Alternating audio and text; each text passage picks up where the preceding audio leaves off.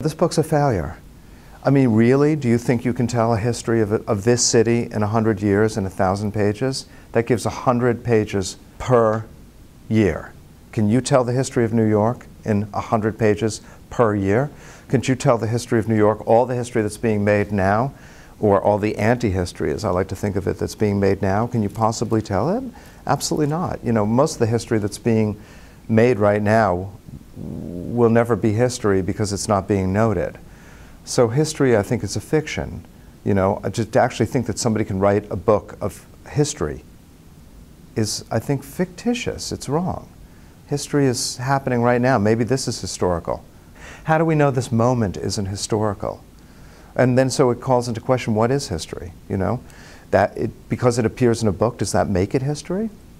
Biography writing is fiction, and so is this. So anyway, I think this book's a failure, and I knew it going into it. But I figured, well, I'd just do it anyway.